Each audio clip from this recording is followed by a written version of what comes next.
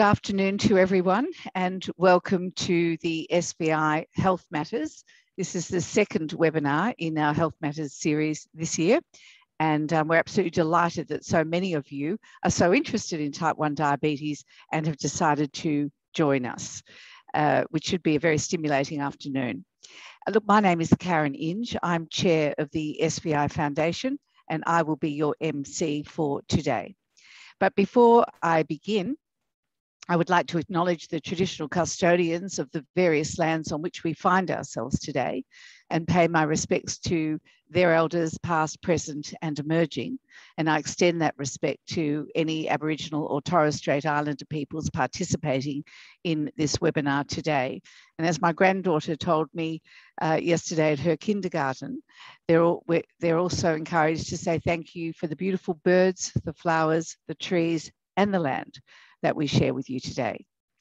So today's program is going to be very interesting, and we're going to have a presentation from two of our amazing SVI researchers.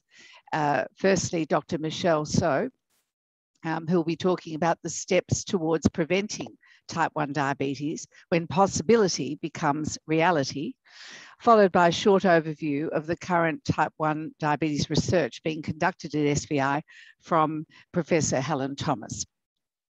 After the presentations, we will have a short Q&A where you will have the opportunity to write questions to Michelle and Helen. And as you all know by now, that there is a Q&A button on the bar at the bottom of your screen. So please feel free to type your questions throughout the webinar, and we will only be using that Q&A feature today rather than the chat or the raise hand options. So we will try. Last time we had so many questions, we couldn't get through them all during the session, but we promised to get back to you after the session. So that's extra work for Michelle and Helen, but they certainly don't mind. So we'll be very happy to answer all of your questions. Hopefully we can. So let me introduce to you our first speaker, who is Dr. Michelle So. Now, Michelle is an endocrinologist. She obtained her PhD here at SVI in 2018, investigating the targets of immune cells in type 1 diabetes.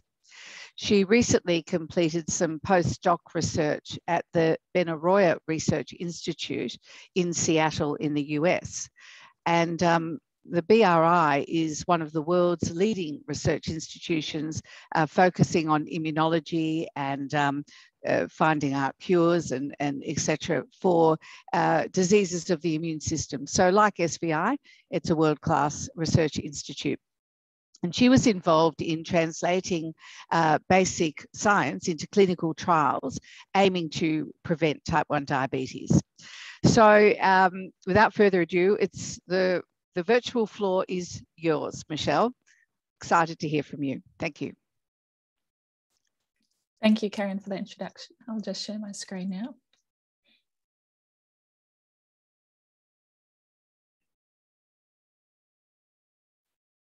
Okay, I'm guessing everyone can see that okay.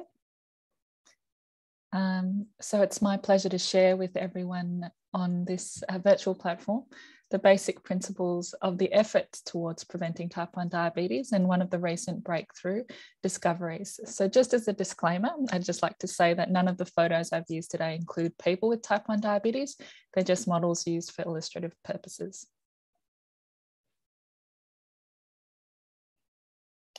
So to lay down the foundation, I'll just start with where we were, one of the key breakthroughs, and then where we are now headed in the area of research in type 1 diabetes prevention. So starting with where we were. So for those of you who have been diagnosed or have children diagnosed with type 1 diabetes, you probably remember clearly that moment you heard the words, "You or your child has type 1 diabetes." And so often as the treating doctor, I hear patients quick to blame themselves for the diagnosis and ask what they did wrong. Now, for those of you with the diagnosis, these basics of type 1 diabetes are familiar to you. But for those of you for whom type 1 diabetes is not something you live with, type 1 is a disease that affects the insulin-producing beta cells of the pancreas. And insulin is key to ensuring the sugar or glucose from the bloodstream gets to where it's needed in the body. The cells of the immune system, a key one being the T cells, are critical for protecting us against foreign organisms and infections. And so in type 1 diabetes, T cells attacks the beta cells as if they are foreign. So I'm always very keen to make clear from the start that type 1 diabetes is a disease of the immune system gone wrong. And so like all autoimmune diseases, there is nothing the person with the disease did to cause it. Another common question I get asked is if the beta cells can recover and the insulin treatment stop. To answer this question, it's often important for people to understand when the disease process actually started. So at birth, we all have many islets full of healthy insulin-producing beta cells, as represented by these circles here. It is understood, however, that many years before diagnosis, the T cells that attack the beta cells already start to invade the pancreas. And so a period of time before diagnosis, we know that many of those beta cells actually have already stopped functioning as the immune system continues to attack the beta cells. So by the time someone presents with type 1 diabetes and is diagnosed, there are around 20% or less of functioning beta cells remaining in the pancreas. And so that's why we don't see the beta cells recover and people being able to stop insulin after diagnosis, because the disease didn't start when the symptoms started. The disease started years prior. And at the point of diagnosis, the damage is largely already done. A natural follow-on question would then be, could we have known about this earlier? Currently, we have no way to look into the pancreas and see what immune activity is happening. No scans can pick this up. The only window we currently have into the pancreas is through a blood test. But there are too few circulating islet-attacking T cells to detect easily on a blood test. However, another key cell in the immune system is the B cell, and they are important in directing T cells to where they are needed. In someone with type 1 diabetes, the B cells also act inappropriately and send wrong messages that direct the T cells to the islets. And we can detect evidence of these messages in the bloodstream. Now, these messages are known as autoantibodies. And there are 4 autoantibodies that are associated with type 1 diabetes that we currently test clinically. 95% of children who develop type 1 diabetes before puberty will have detectable autoantibodies by the age of 5. Antibodies can reliably be detected on a blood test. And so after many long-term studies, it's now understood that the more different islet autoantibodies detected in a person, the greater the likelihood they will develop clinical disease. In fact, after studying thousands of people, it's now appreciated that if you have 2 or more autoantibodies, even before you have any symptoms, your lifetime risk of getting clinical diabetes is essentially 100%. So this has led to what we call a staging system for type 1 diabetes. So previously, diabetes was, as mentioned earlier, something diagnosed when only about 20% of the beta cells are functioning. So I like to think of it as a candle with only a small portion of the candlestick left, where the candlestick represents the amount of beta cells remaining, and the flame is the active immune system. This is now what we would call stage 3 type 1 diabetes. Pre-stage 1 is anyone who has a genetic risk of type 1 diabetes. So that's determined by family history. So anyone with a family history of type 1 diabetes has a 15 times increased risk of getting type 1 diabetes or a particular genetic test. Stage 1 is when, if you like, the candlestick is at its peak. And so you have a full amount of beta cell functioning, but the flame is lit. And so the autoimmunity has begun, as we would detect by having 2 or more autoantibodies. Stage 2 is someone who has lost some of their beta cell function, as can be seen with the melted candlestick, and has abnormal glucose readings, but not at the level where they would be diagnosed with diabetes. And as mentioned, stage 3 is at the traditional point of diagnosis, and stage 4 is what we consider long-standing diabetes. And as you can see, represented by essentially most of the beta cells are no longer functioning. And so once the candle is lit, as represented here, with 2 or more autoantibodies as would be detected by a blood test, that is the start of what we would consider an inevitable decline to clinical diabetes. And up until recently, there have been no way to prevent the ongoing loss of beta cells. And so there was really no benefit from knowing earlier. And so could we have known about the disease earlier? Well, the answer is yes, but there was nothing we could have done to change the course of the disease. In fact, there were many attempts of preventing stage 3 type 1 diabetes by using different forms of insulin, reducing the exposure to cow's milk protein, but none of them were successful. However, there were other studies going on that were conducted in people who were just diagnosed. So remember, although a lot of their beta cells have been destroyed, there's still a portion remaining. There have been a lot of studies showing that retaining this small portion of beta cells can reduce complications like eye disease, reduce severe low glucose events.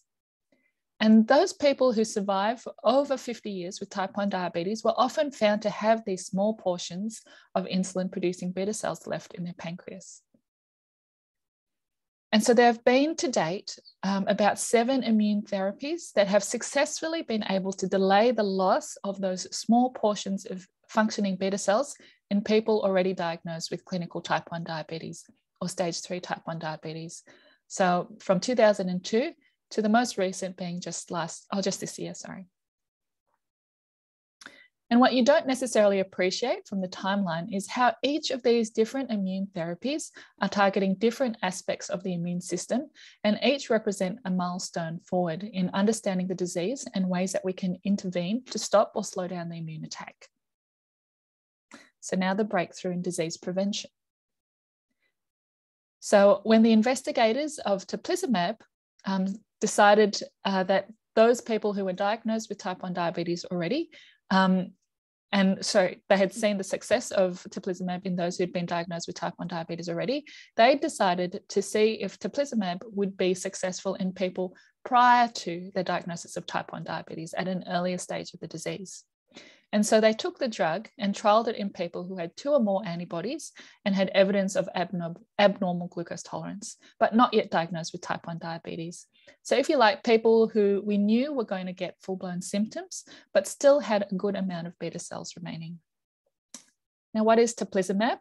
Or to put it simply, it is it's an antibody that targets a portion of the T cell that is unique to T cells and acts to inactivate and deplete those T cells that are responsible for attacking the beta cells.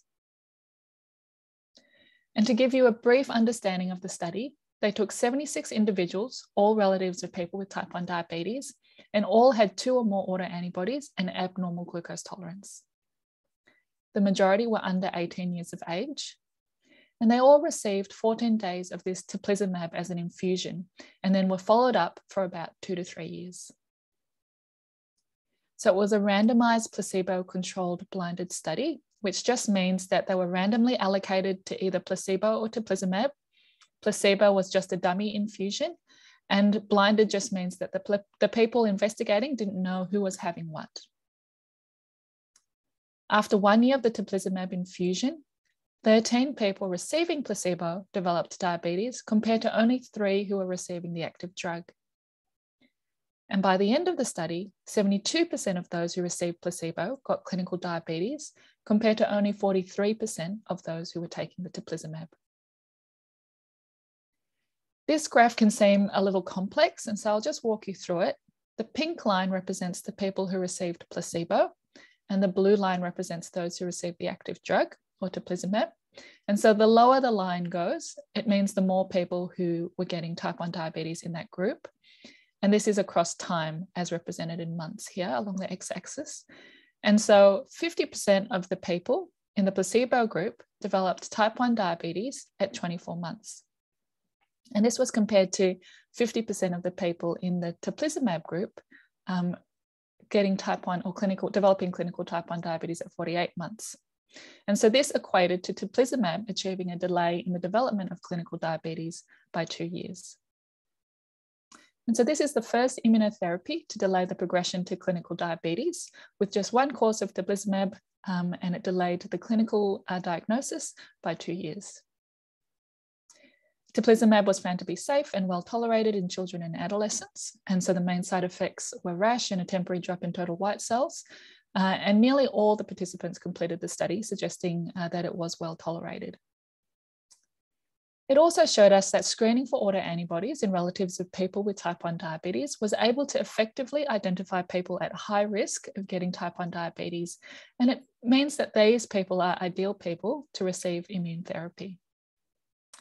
Now, this hit the news all over the globe, including here in Australia.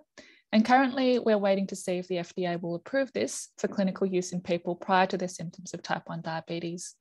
Follow-on studies have shown that a portion of those people who are on teplizumab continue to remain free of clinical diabetes. So where are we headed now? Well, teplizumab is only one of the many agents that I've already shown has successfully delayed the loss of beta cells in people with type 1 diabetes. And so plans are afoot to test many of these other immune therapies to see if they too can be used in people prior to clinical diabetes to delay the onset of the symptoms of the disease, Rituxan and abatacept being one and low-dose ATG being another. Understanding which targets of the immune system can successfully delay the onset of clinical symptoms is critical to unraveling the key drivers of the disease and will bring us closer to complete prevention and cure. Studies looking for additional and more potent ways to block the immune attack are currently being explored, and baricitinib is one of these exciting new studies that is the first in the world to attempt to block the JAK inhibitor pathway, which Professor Thomas will discuss in detail, as it is a culmination of years of work at St. Vincent's Institute. And it's already known to have incredible effects in rheumatoid arthritis, where people who would previously develop these severe deforming disease of the joints, now with disease-modifying treatment like baricitinib, can retain function and structure of their joints. And it will provide another critical piece in the puzzle of understanding type 1 diabetes and achieving meaningful, life-changing therapies.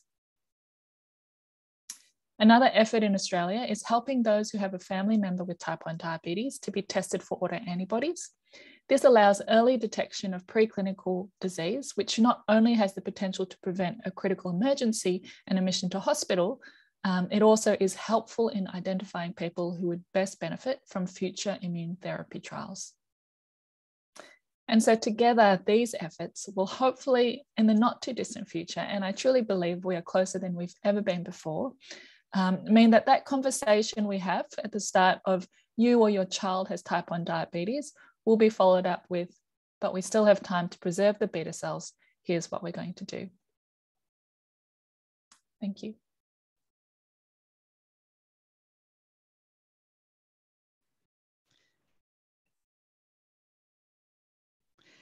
Thank you very much, Michelle. That's very, very enlightening and also very uplifting. So thank you for that. Thank you also to our participants who are asking questions. Look, we're going to answer the questions at the end of the session when we have Helen together with Michelle. So please keep asking the questions, and I'm sure you have plenty along the way. So thank you, Michelle. Now it gives me great pleasure to introduce Helen Thomas, Professor Helen Thomas to you, who I'm sure many of you would know very well. Professor Helen Thomas is head of the Immunology and Diabetes Unit at SVI, which is Australia's largest type 1 diabetes research group, doing amazing work over many, many years. Her research aims to protect the insulin-producing beta cells in the pancreas from being destroyed by immune cells. Over to you, Helen. Thank you. Thanks a lot, Karen, for that introduction, and I will share my screen now too.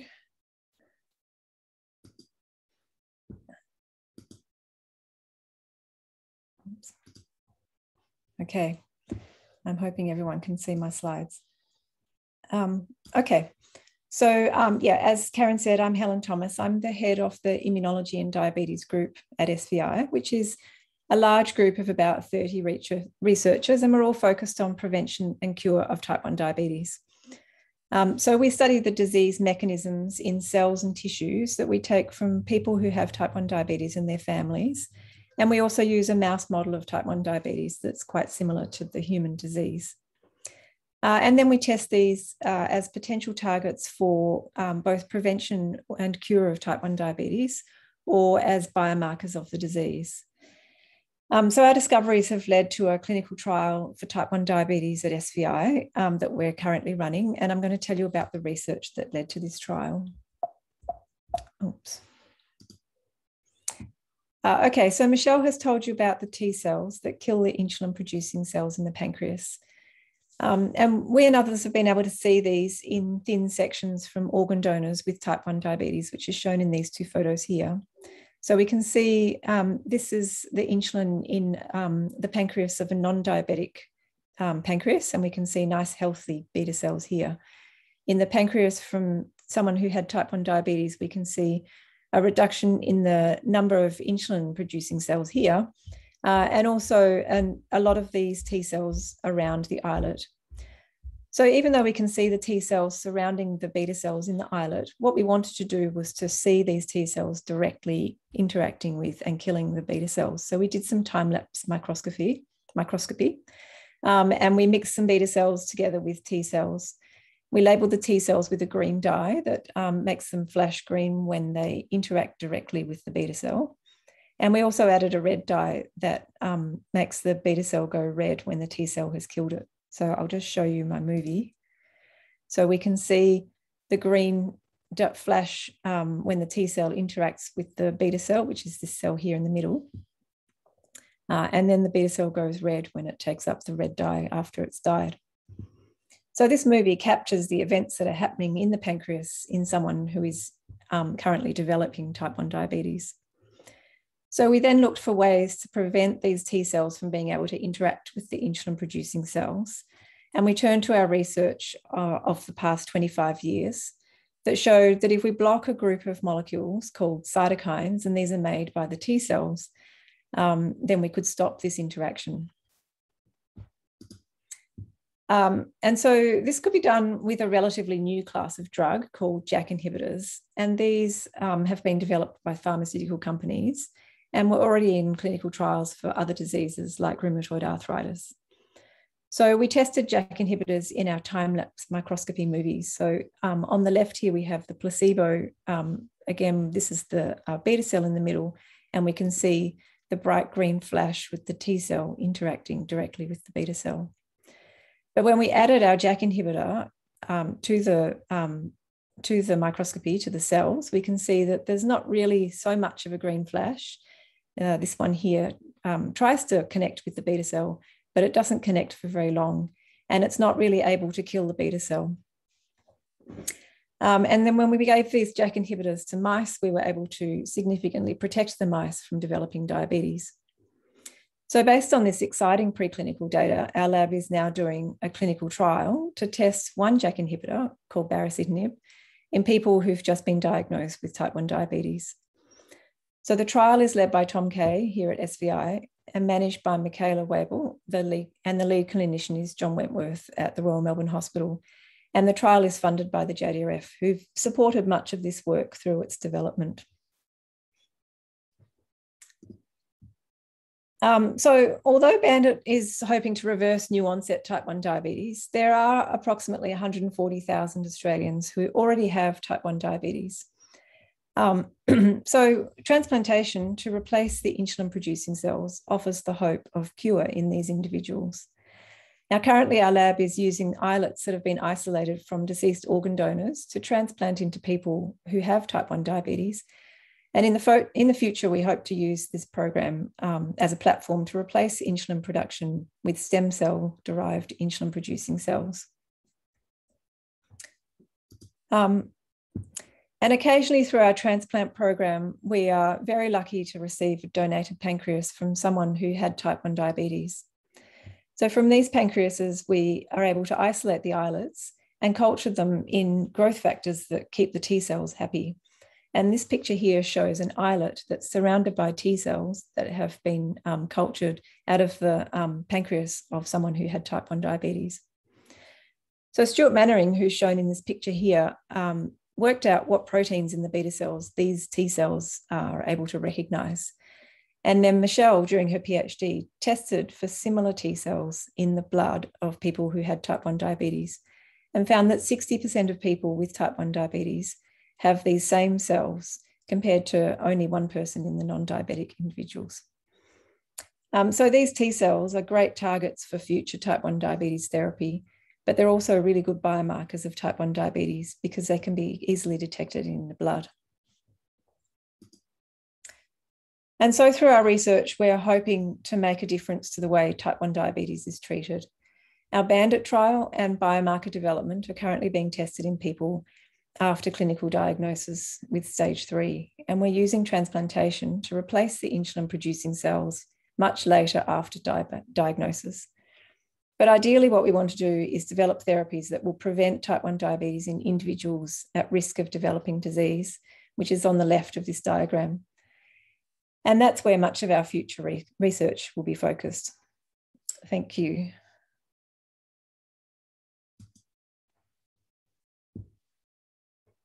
Sharing. Oh, thank you very much, Helen. It's very, very exciting. Now, we have a lot of questions that for Michelle and Helen. So I'm going to start reading them out, but I would encourage everyone, if you have questions, to please ask them. So we have at the moment around 10 questions just to allow you to, in terms of your time in answering them. So perhaps if we can start off with one probably for Michelle or maybe Helen. It's about familial links and risks. So you said in your presentation 15 times risk if a familial link. It seems to be quite disconcerting to the person asking the question. What is the non-familial risk, to put this into context? Yeah, that's a really insightful question. So the background risk, and it does depend on your heritage. So the race, we know that European, particularly Scandinavian countries, America and parts of Australia are have higher risk, background risk. But if you take a European descent background, we would usually quote about 0.3%. So 15 times increase is about 3-4% in that person, and it also depends on which family member and things. And so it's not huge, I guess, at the end of the after you've sort of times it by 15, but it's enough for us to be able to identify, use family history to identify people at higher risk through antibody testing and things, and to provide clinical trials to those people. And often family history is the route by which we identify those at-risk individuals for prevention trials. Well, that leads on to perhaps another question. At what age is it best to have my child tested for the antibodies? Husband has type 1 diabetes and the child is almost 1. Yeah, also a great question. So we don't typically test antibodies before the age of 1.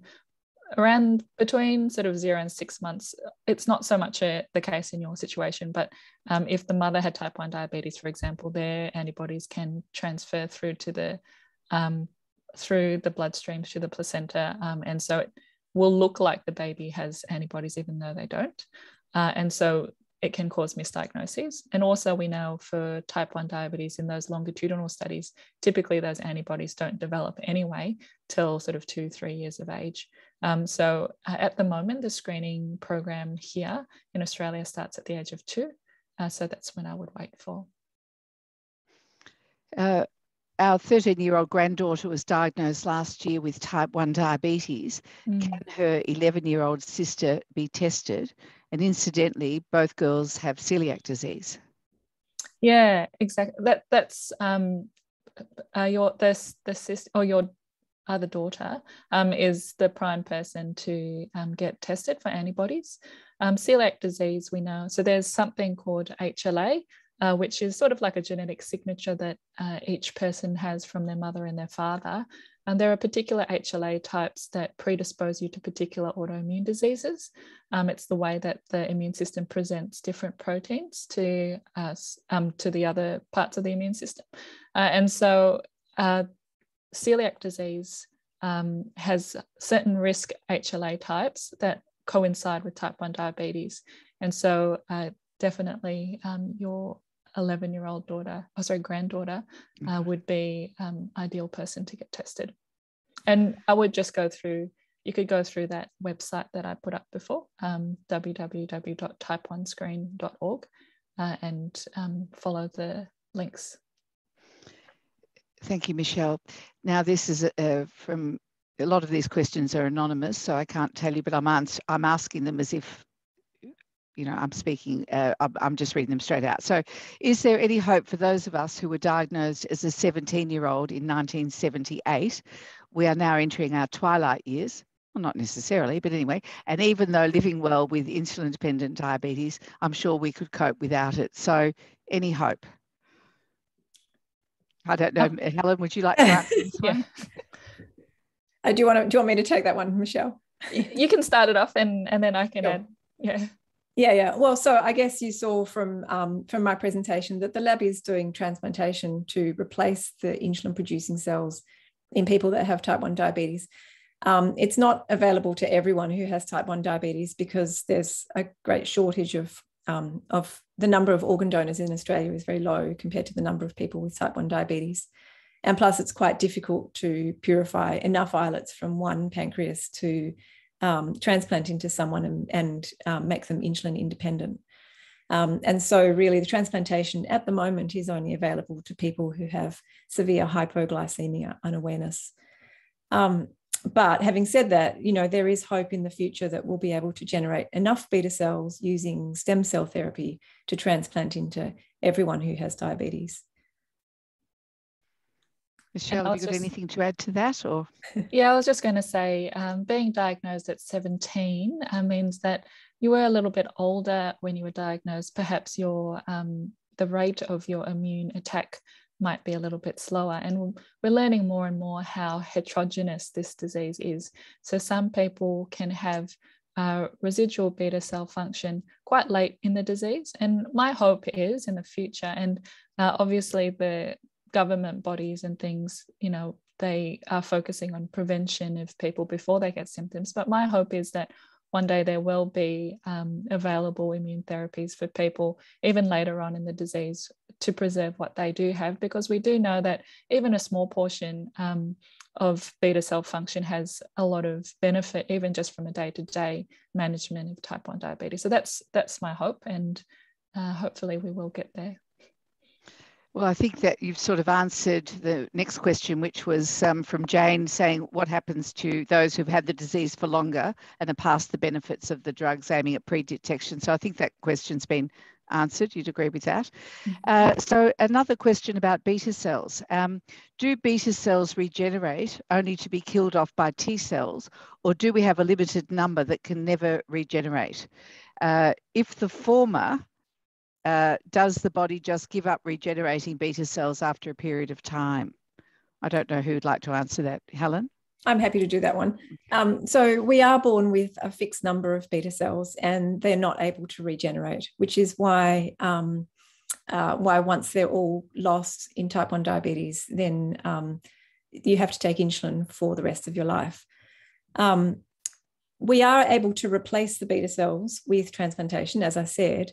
And one of the issues with that is that the immune system can still remember that it wants to attack the beta cells.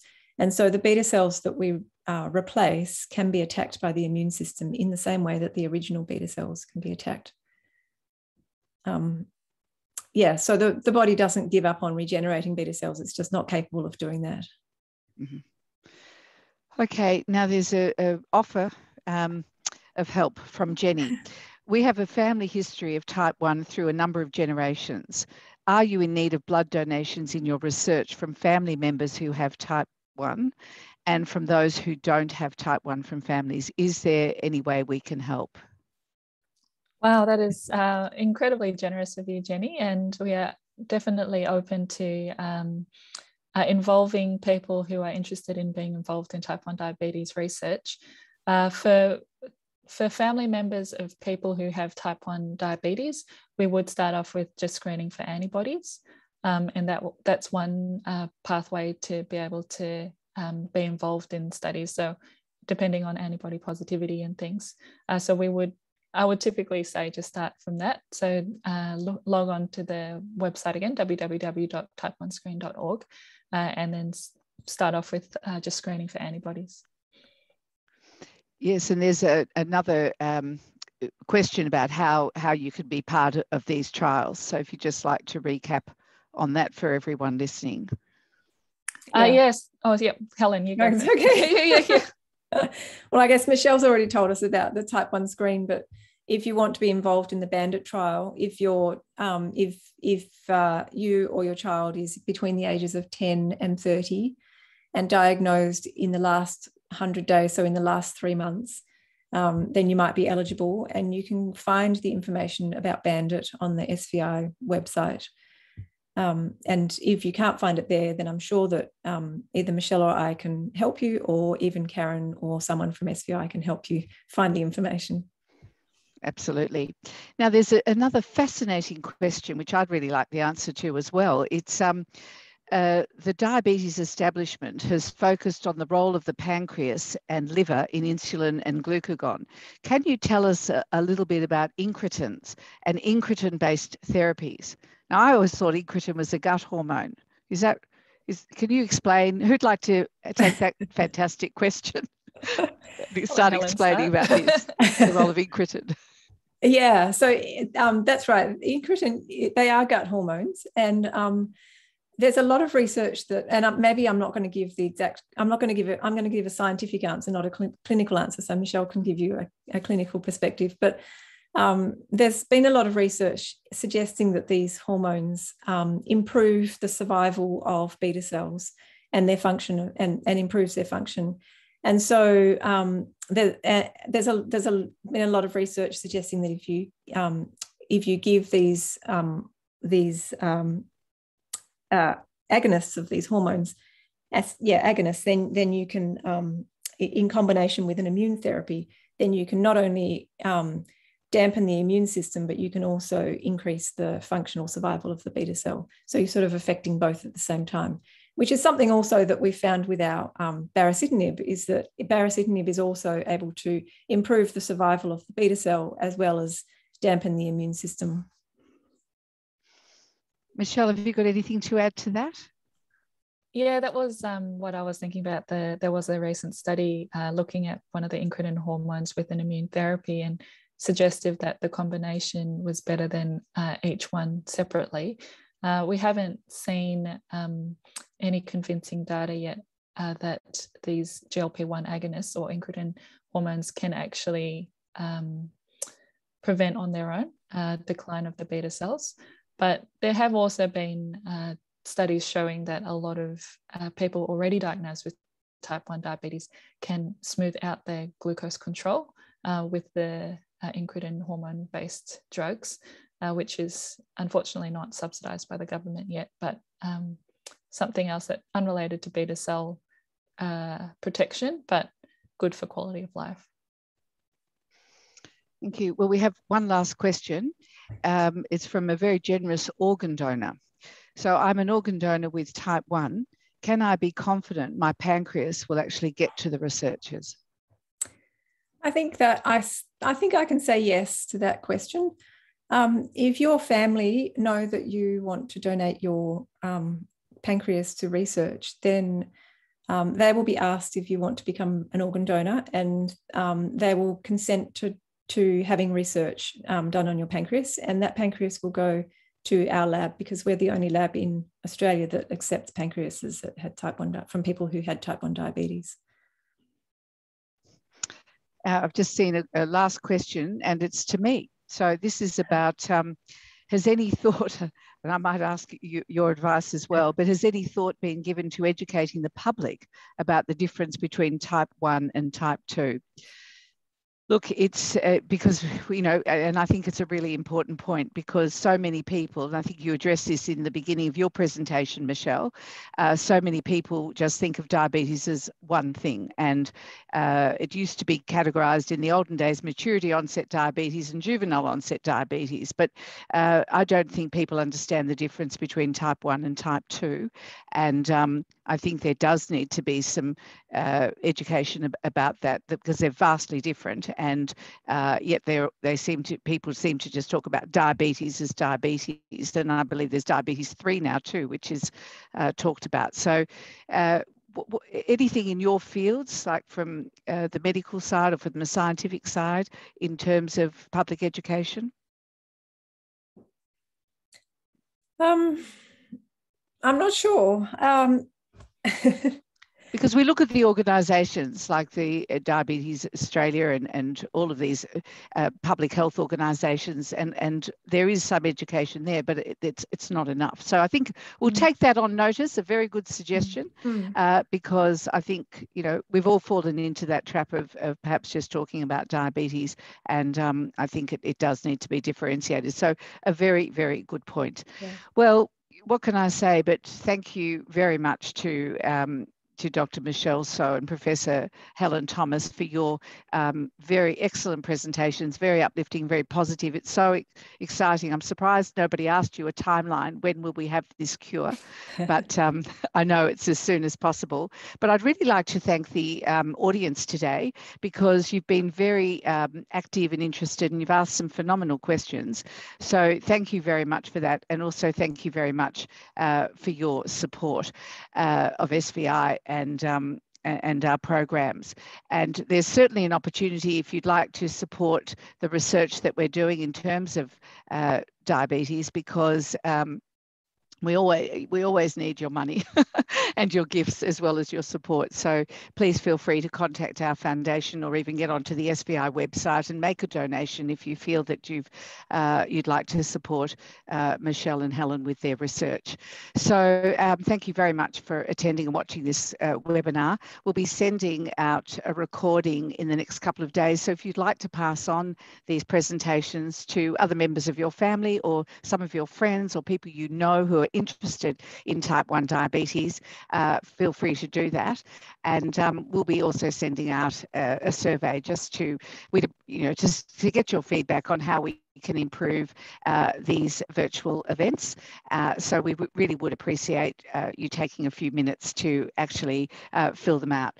So if you'd like to learn anything more about what we do at SVI, please just contact us at the Foundation office. We have a new CEO now, David Drysdale, that you could contact, or our major gift, Simone Flanagan, or of course Nicola Penigel, who's organised this event. So thank you very much, and we look forward to you joining us at our next seminar, which will Health Matters webinar, which will be held in November later on. So thank you once again to our speakers, and thank you to our audience for everything you do for SVI. Thank you. Thank you. Thank you.